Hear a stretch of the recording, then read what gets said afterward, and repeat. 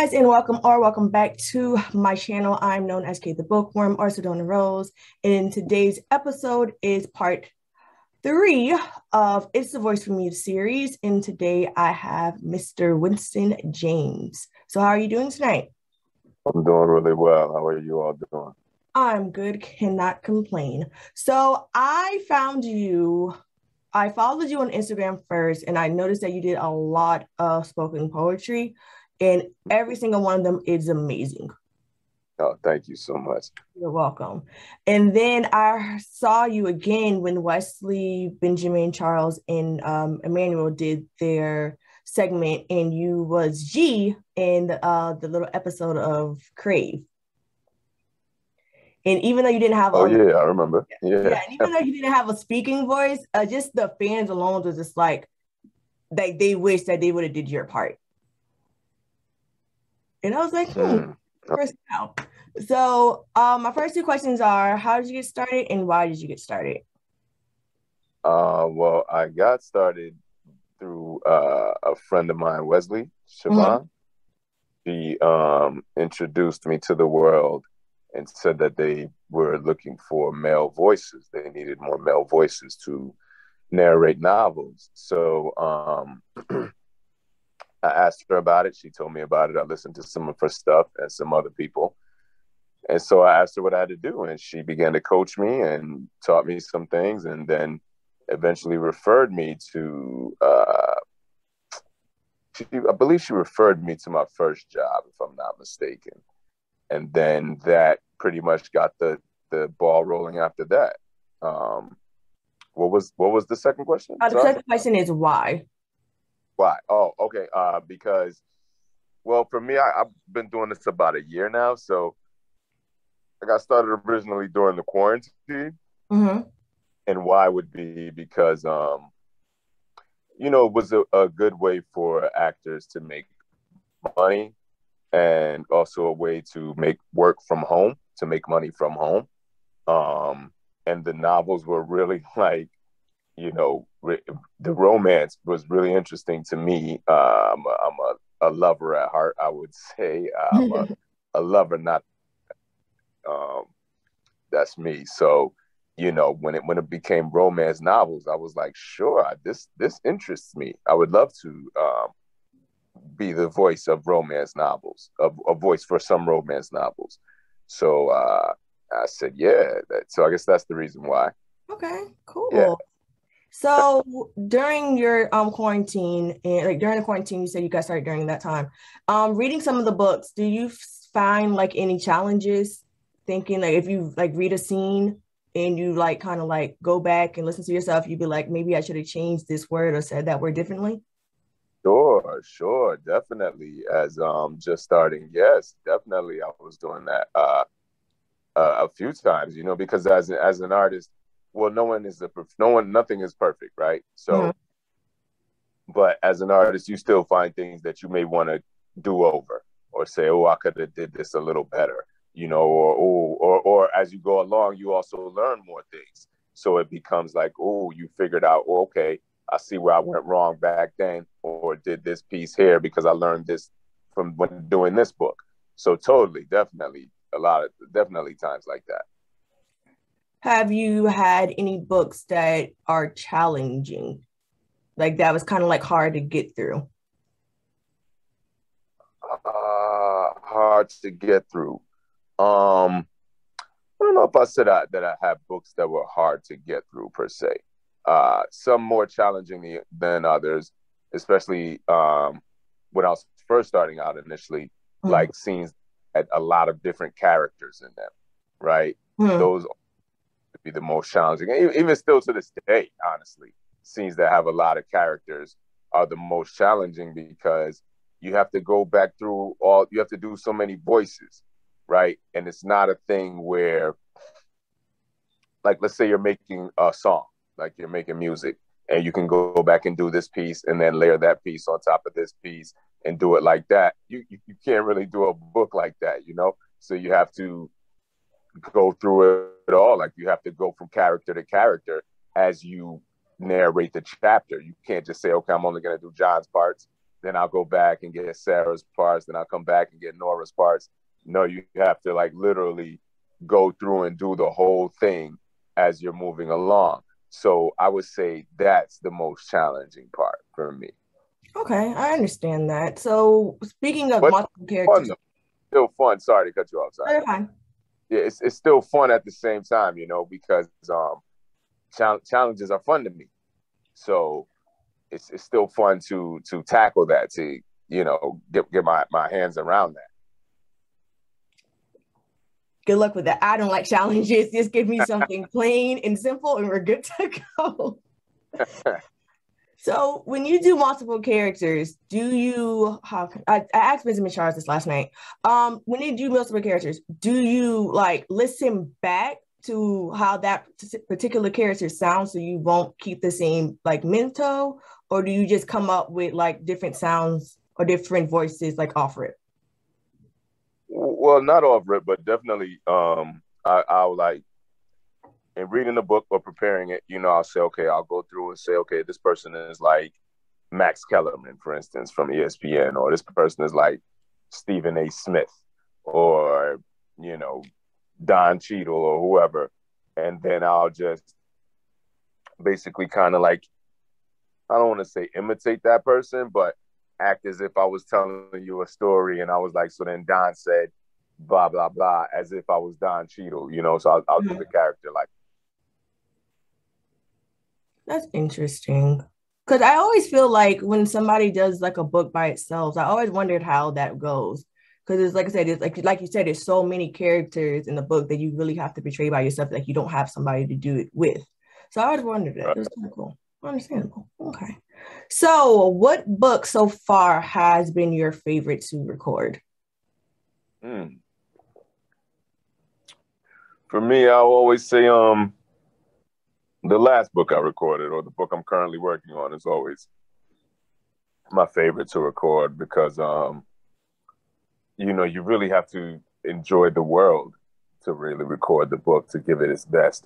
So I tend to try to enjoy every world, so I don't think I have one that I enjoyed more than another, so to speak. Okay, that's understandable. So what was the last book that you recorded? The last book I did was Iron Collar by Susan D. Came out maybe a couple weeks ago. Okay, cool. Cool. So let's see. Oh, here's a good question. So with all the content that you've been doing, and I know some of the stuff has been spicy, have you used any of the content that you read on your partners or potential partners? Let me see. Have I? I possibly have, but not necessarily like on my partners. Maybe I may have used it on like an approach. You know what I mean? Or maybe I've used certain things to give me more confidence or the impetus to act on. You know what I'm saying? If that makes sense. No, that makes perfect sense. Yeah, I feel like you guys' voice, especially the men, and like I said, you probably know you just started, but from what I saw on that live, you have a big time fan base. And I take it you're Caribbean. I am, yes. Yes, because Kima B was just like, make him say my name in Jamaican like 50 million times before you got off that line. What's funny is I always miss the comments. I'm never like reading it. I'm always forgetting comments are actually happening, and I catch them too late. No, I read it and I was just like, who is this man? Because like I said, I just started getting into audio. So I'm not really a big fan. I got into audio because of my uncle. So when he like put me on, I was just like, okay, I know, I like it. So I feel like since you started started this year, and you're still technically new. Do you feel sometimes that, or let me think of the right way to say this. Are there any other like big time authors that you would love to work with? If sure. So, Sure. I'd love to work with Christina C. Jones.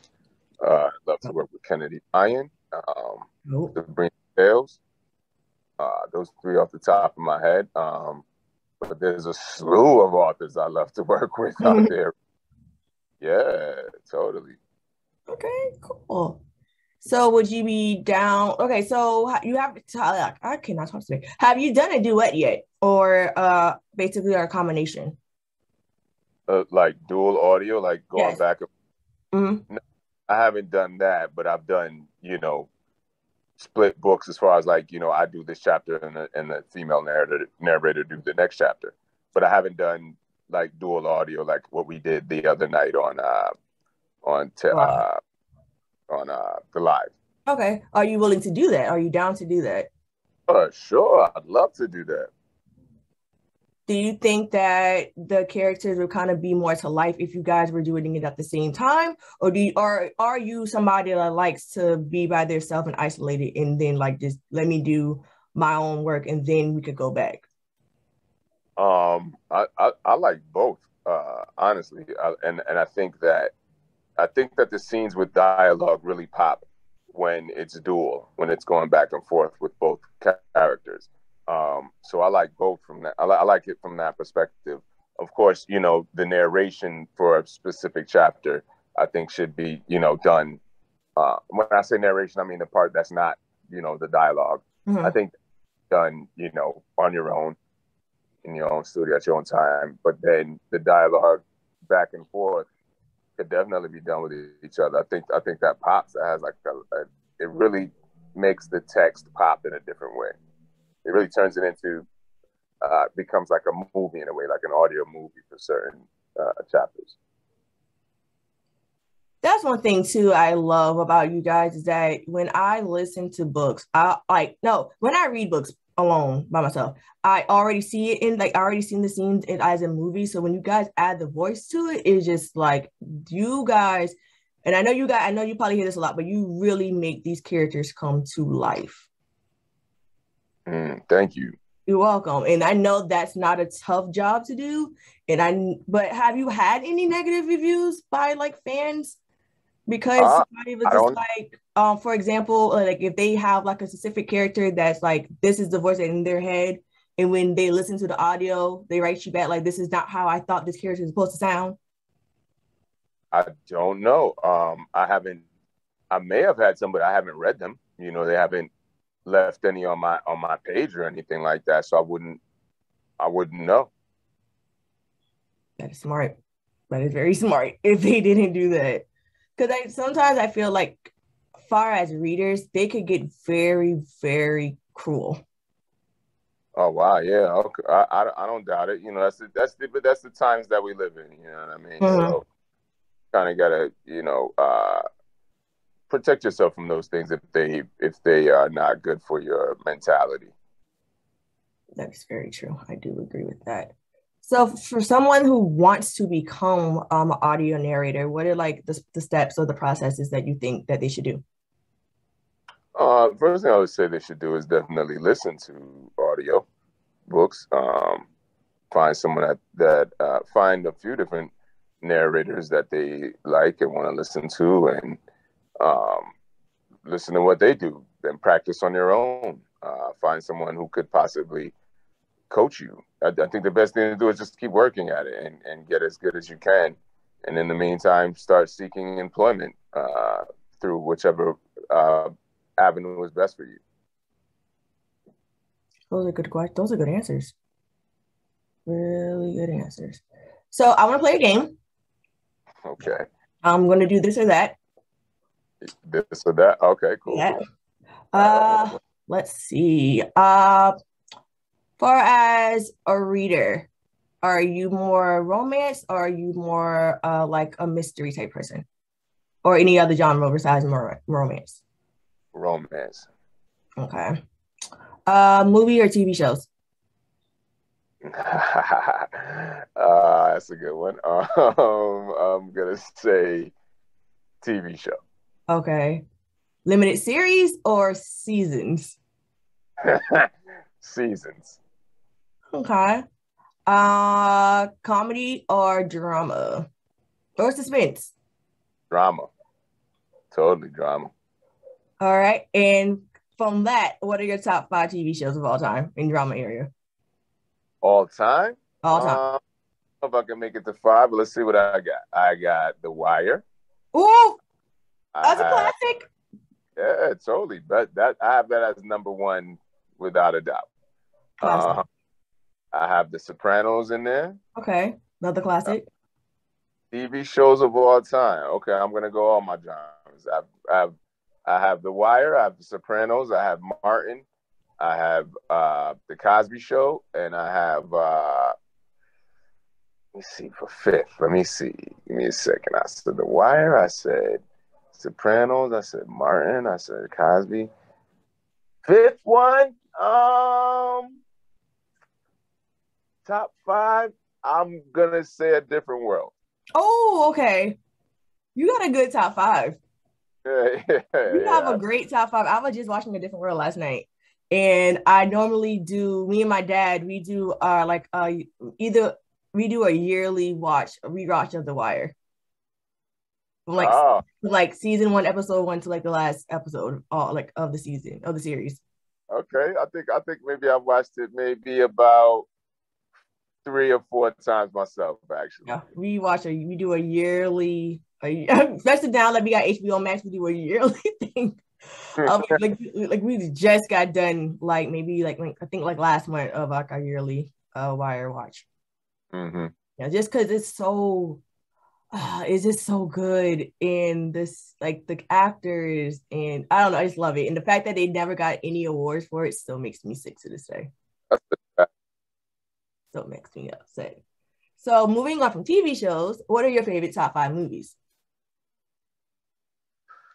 Top 5 movies. Okay. My favorite movies are Mo Better Blues.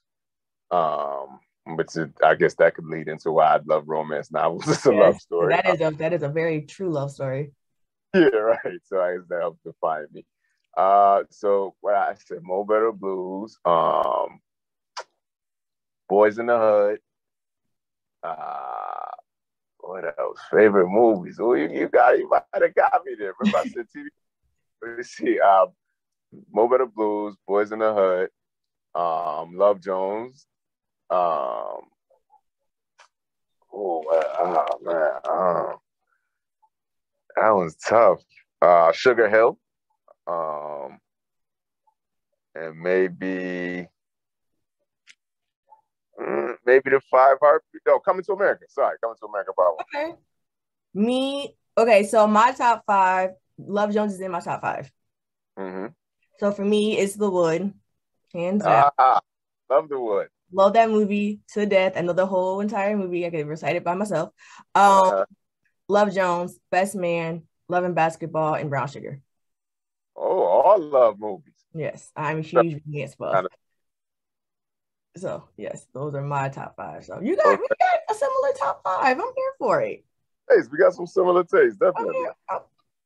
We're here. I'm here for it. I was just talking about The Best Man this morning, actually, to someone I was with. Yeah, so I love that movie. Love that movie. So are there any others besides Wesley, Siobhan, that you will, like Arthur-wise, that you will be willing to work with?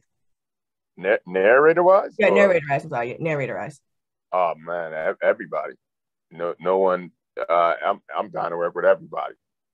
Any whether it be male, whether it be another, another male narrator, female narrator. I'm down to work with everybody at this point. I love everybody's work that's out there. That's what's up. I love that you're so open to open to expand your horizons. Yeah, I think that's amazing. I think that is definitely amazing.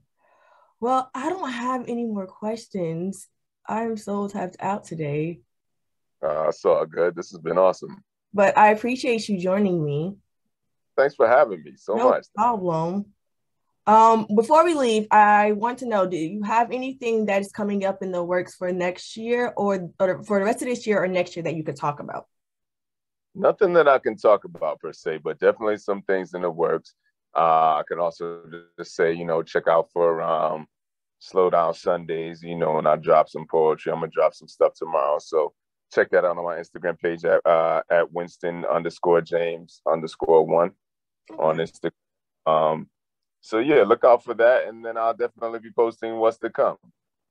Oh, I'm glad you brought that up. So your poetry, what made you want to do Slow Down Sundays every Sunday? Because I think the one that I listened to was the Mother's Day one and the Chocolate Thighs one. Yeah. And that Chocolate Thighs one had me. Yeah. What made me want to do it? What made me want to do it? I think I just started dropping it. I'm a writer, so I think I just wanted to put it out there, and it was when I was just creating the Winston James IG page. Mm-hmm. It would be a great way for people to know me, you know. Well, you keep doing what you're doing because your spoken word is so beautiful. I did a little spoken word back in the middle school, high school, and college, but it's nowhere close to where you're at. So I did maybe a little bit of open mics, but nothing to compare to that. So. Yeah, mics though, I don't necessarily do much spoken word per se. I kind of just do my poetry and I just release it out like that. This is the first time that I've kind of released it in this form because I'm not a spoken word artist per se. More just a. Were you surprised of the outcome when you posted your poetry? I think I was, definitely. I wasn't sure what the outcome was going to be, but I was definitely pleasantly surprised. Yes, indeed. Got you. Well, guys, that is all for this episode. Once again, Winston James, thank you so much for joining me. I hope to work with you again soon or interview soon. Like I said, I am an author, so I do plan to do some audio in the near future. So if you get an email from me, just be on the lookout. Look forward to it. Just want to say that. Guys, make sure you get my book, which is currently out right now, called The One. It's on Amazon paperback and Kindle Unlimited. Thank you guys for watching. Once again, like, comment, subscribe, the whole 9 yards. If you're listening to it on my Real Honesty podcast, thank you guys. I know I've been gone for a hot minute, but I plan to release another episode of why I've been gone and what's to come for the rest of the year and on into next year. Until next time, read what you love, read what you love, write what you want to read, have faith, have confidence, love you, always be you. And talk to you guys later. Bye. All right, later.